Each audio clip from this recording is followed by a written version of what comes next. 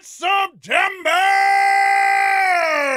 It's SUBtember, and I'm going to show you how to use your Stream Deck as an automatic sub counter. All you're going to need to make this happen is 1, a Stream Deck, and 2, a bot that can control OBS, turn sources on and off. On to the basics. You all know that if you push a button on a Stream Deck, you can turn a source on and off, like I'm turning on and off this yellow square right here by pushing the button. But the really cool thing about that is the Stream Deck knows when the source is on or off. You can see it gets a little bit brighter, a little bit dimmer when I press a button. Same thing if I turn it on and off in OBS, it adjusts. Now that looks kind of plain, so we can actually tweak a few things right here. In the Stream Deck software, I have the source set up right here. I can actually make it so that when it's turned on, it can be green, and when it's turned off, it can be black. That way, when the source is off, it's showing nothing on the Stream Deck, but when you turn it on, it all of a sudden turns green. And that is the backbone of our sub counter. Now, depending on which Stream Deck you use, you might need to do 6, 15, or 32 color sources. The reason I recommend using color sources is because they don't take really any additional processing power. You're not loading any assets, so it's really lightweight on the system, so you're not going to bog things down. But wait, I don't want these color sources popping up whenever I get a sub. All you have to do is create a background scene, a scene you'll never ever switch to, and all it does is house all of the color sources. It can be in the background, never to be seen by the light of day. But the Stream Deck will still know if those sources in the background scene are on and off. So just make a new scene, and in that scene, put all of your color sources, just like I've done right here. Now, you've got all of your color sources set up to turn on and off all of your buttons on your Stream Deck.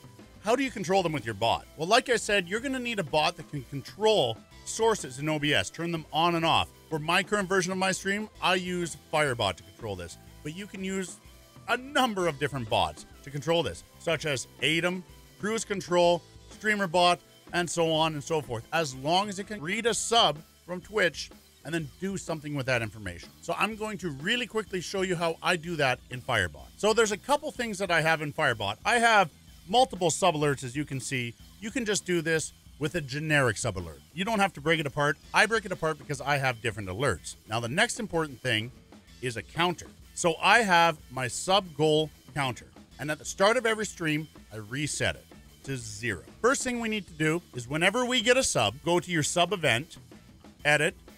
You want to update the counter. You go sub counter. So I have my sub goal counter, increment 1. I just add 1 to it, every sub that I get. That's all I have to do here. That's all I have to do for any sub event right here. Now the magic is in the next part, in the counter. So in the sub goal, we'll go and edit that, and we have conditional effects now. Inside the counter, every time the counter updates, it checks to see what its number is and what it should do. I use a 15-key Stream Deck. In fact, I use 2 of them, one up here and one right here. And both of them are linked to the exact same color sources so that they both respond at the same time. So no matter which camera angle I show, there's a Stream Deck counter somewhere on screen. Now that we're onto the conditional effects of the sub counter, we need to see, okay, what number are we at? And once we get to 15, obviously we can't keep going on a 15-key Stream Deck, so we reset it down again. So we'll go into conditional effects. I took the long route.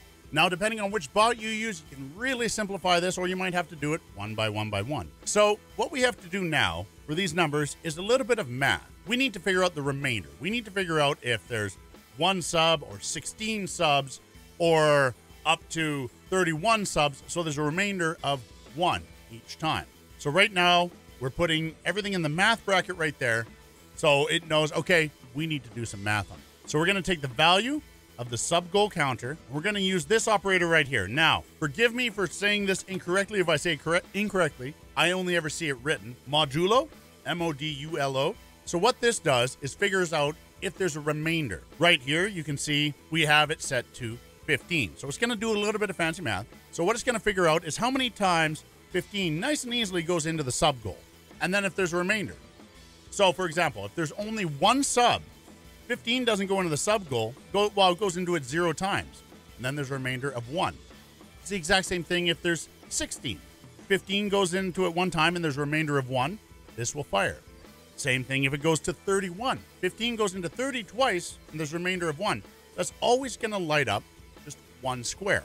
What this will now allow us to do is toggle the OBS source visibility for the first square. And we do the same thing for the 2nd, the 3rd, the 4th, the 5th, the 6th, the 7th, all the way up and cover all 15 squares. And once all 15 squares are full, and goes back down to the very first square being written, because it'll jump up to 16. So you can see here that even though we only go to 14, we have 15 actions right here. This very first one is, if there is no remainder, it's going to light up all of the squares on the Stream Deck. So at this point, you might be asking, well, this math right here means that if it's 0, you're going to have everything lit up as well. But this is where Stream Deck multi-action comes in. In the multi-action, we are going to set the sub goal to 0, and then we are going to turn off all of the color sources in OBS.